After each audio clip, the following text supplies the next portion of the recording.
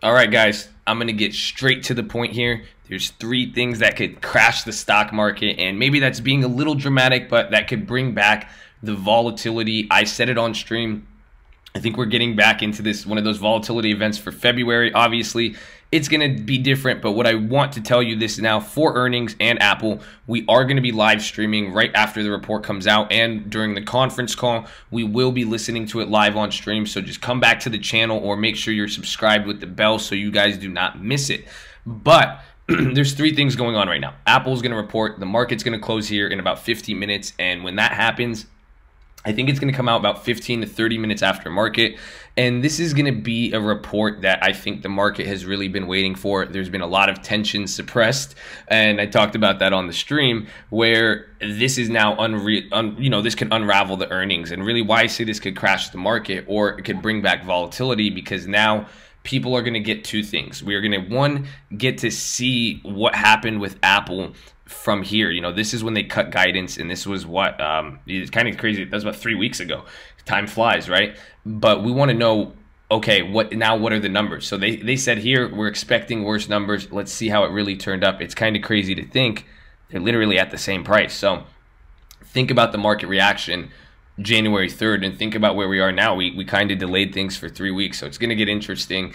I'm bearish on it. I am bearish, but I even said watch how everybody goes, oh, I knew this, I was going to say this. No one's going to know. Everything is going to be so obvious 45 minutes from now or about an hour from now. So I'm more bearish. I have been from here. What I've been saying is that this could what Apple looking like here, dropping, and I think it's just going to continue. And it's kind of setting the stage there. If the numbers confirm it, it reminds me of Facebook, where we had the first drop in Facebook, and realistically, it did its thing, went up, down, went up, but eventually, it came to where it needed to go, and it did that. So I think that's what we're going to see. But this event, pretty much what I'm trying to tell you is Apple's earnings here. There's reasoning behind it. Obviously, we could talk about this for days. The one thing we need to watch, and I'm going to talk about this on the video, is their services. And someone brought that up in stream.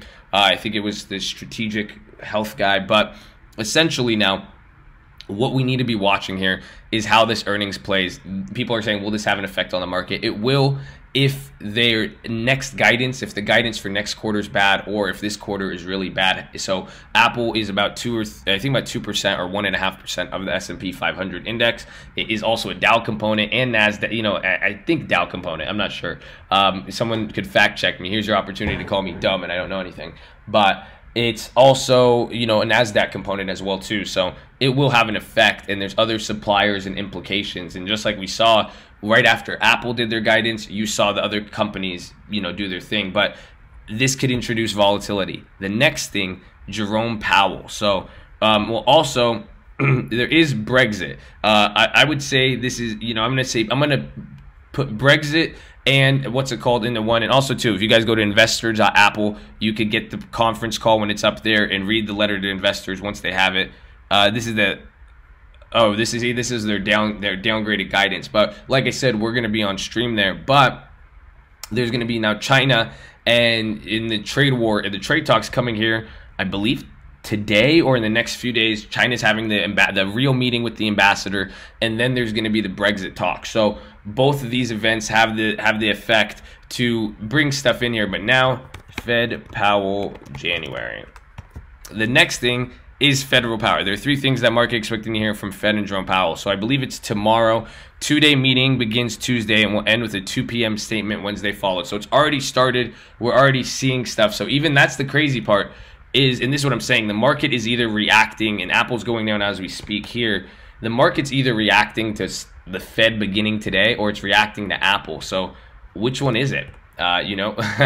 You put them up overlaid. So I think it's going to be interesting, and it's either the SPY's going to catch up with Apple, or Apple's going to catch up with the SPY. That's what it's going to be. So the Fed is I think going to be the kicker, but then also, like I said, China and Brexit. So going back to that, let me bring up here, there's been about 7 things they voted on today, and why I'm saying the Brexit's going to be important just as China, because this brings up my currency page.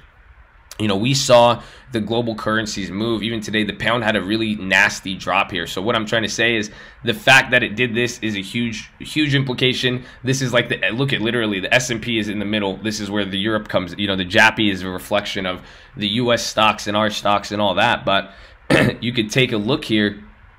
It also had a drastic move, not as big, and then we saw what the market did here, and that's when the first announcement came for the no delaying of Brexit.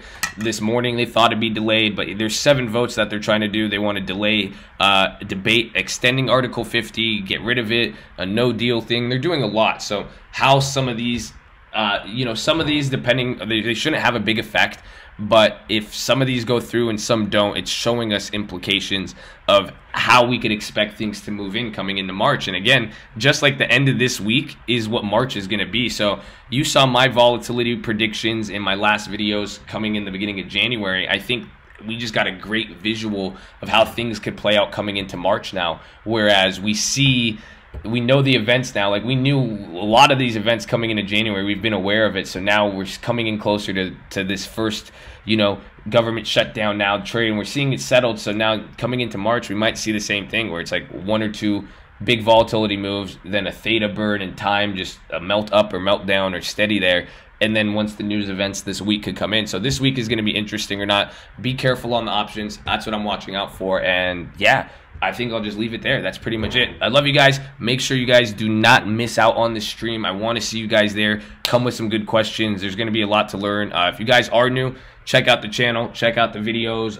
Go through the description in here. We have the free stock trading course, the real estate one. I ranted on the real estate course. I know this is stock related, but we talk about a lot of stock stuff in that real estate course. The amount, it's over 30 hours. Just go check it out. I think you'll like it. And I said, if you can't afford it, you hit me up, holler at me. But that's pretty much it. I want to see you on the stream though. I love you guys. Stay in school. Subscribe. Goodbye.